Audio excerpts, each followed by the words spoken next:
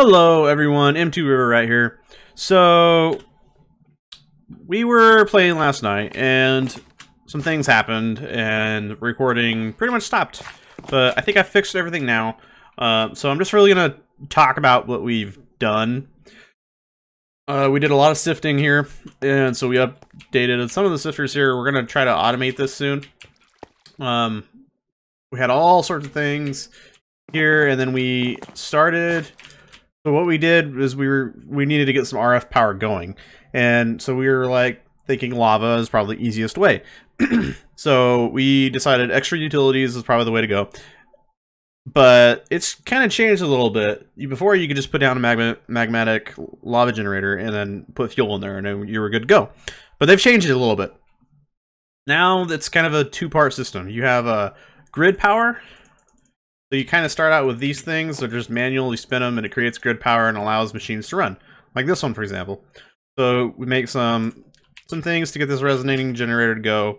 At first, we started with the water mill, but the water mill's got an animation to it, and it causes so much lag that it was like impossible for me to play. So we decided to go with lava mills. And they don't produce they don't produce too much. They're two per side is what it is. So if they need lava blocks adjacent to it, it produces 2 grid power. So there's 5 here and 5 lava blocks adjacent to it. So that's 10 total. So that's enough to run those 4 and those 3, so 7 generators. And you don't need to wire them up or anything, you just put them down, and then there's like a passive power generator. And there's other ones too, like solar panel and whatnot, but these work well, no lag on these. So decided to set up a cobble gen over here, and we also decided to set up lava here since we're using lava anyway. So this was transferring to this tank, and then I got some pressurized fluid conducts going, and those are going into these. They're going into these magmatic generators, and they're producing power, and that power is feeding into these sag mills, right?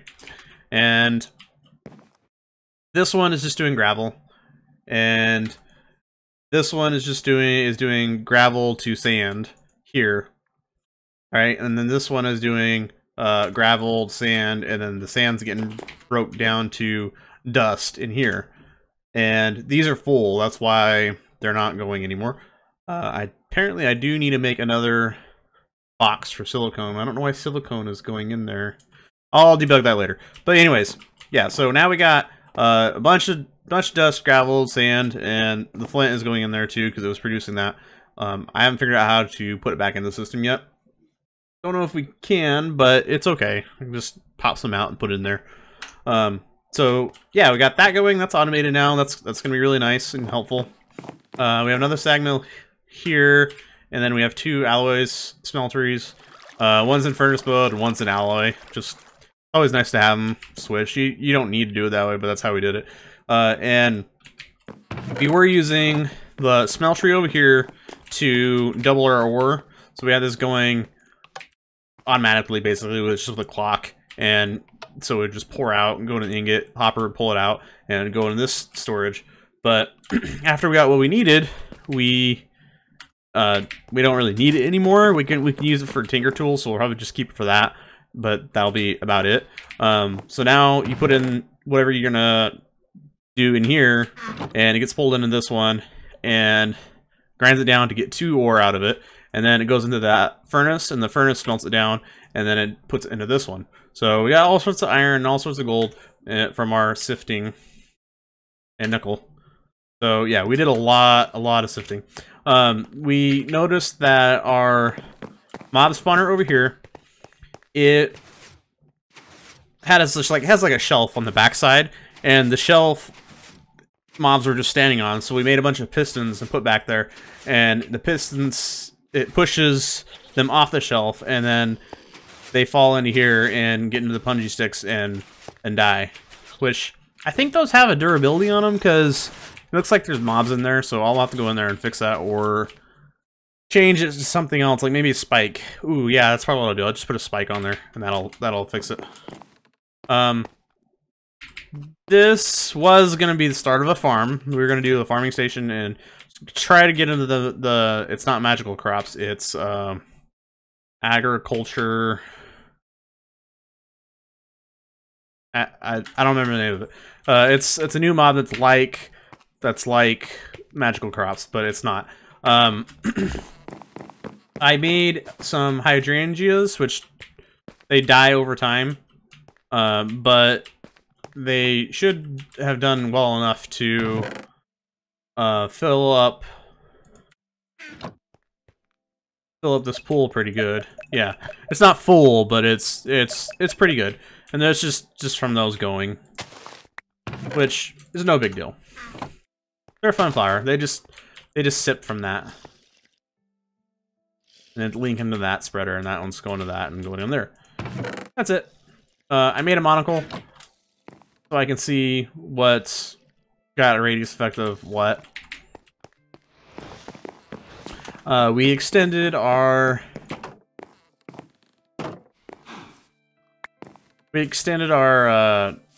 farm out this way, and we got some cows going. This hopper hawk is picking up all the poop and things like that. We have diamond chickens now. 2 of them spawned. And then iron chickens as well. So that's fun. And these cows finally spawned, which is nice. I'm gonna make a breeder system so we can get leather from them. Probably do that in the next episode. I'm not sure yet, but we do need to get agriculture farm going, which I think is going to be downstairs. So I extended the platform downstairs by a lot. So my idea, oh, come on, let me down. My idea of what I want to do is I want to do like we have this floor. I want to do like some farming, the magical crop stuff on this, and then I'm gonna have like a subfloor, kind of like quarter of the way down from there, and that's probably gonna have all our power and stuff on it, and then have probably like an access channel or something going up to just bring this. So all this stuff is probably gonna get moved down, except for this. This will probably, like these boxes here, they'll probably be up here, but this whole system will probably be down there generating more, so we'll never run out. But I got to do some adjustments on it because like this should not have sand in it. I don't know why there's sand in here. And this has sand in here too. I don't know why it shouldn't.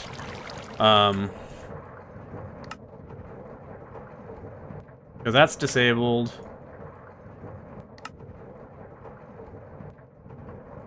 That's disabled. Yeah, they're all disabled, so they shouldn't be getting it unless it's pulling out of the back of this, because I think it's set for in and out. But all the silicone I need to put into a box somewhere, because it's just getting pulled out and put in there. But yeah, so that's pretty much what's happened. Just kind of an update, because like I said, the